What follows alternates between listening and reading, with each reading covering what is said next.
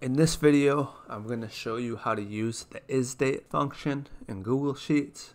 What the ISDATE function will do is it will check to see if the data in these cells is a date.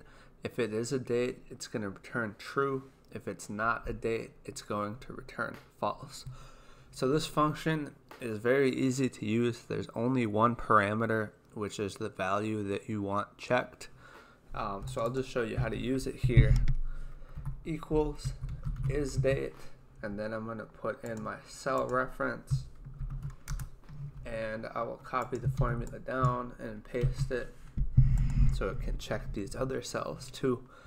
So you can see if the value here is a date, it's going to return true. If it's not a date, it's going to return false. So you can also use this function checking dates by having the date in your function as opposed to a cell reference. But to do that, you have to wrap your date in quotation marks. So you can see it returns true. If I don't have these quotation marks here, it returns false. So it doesn't work if you're just entering the date in the function itself.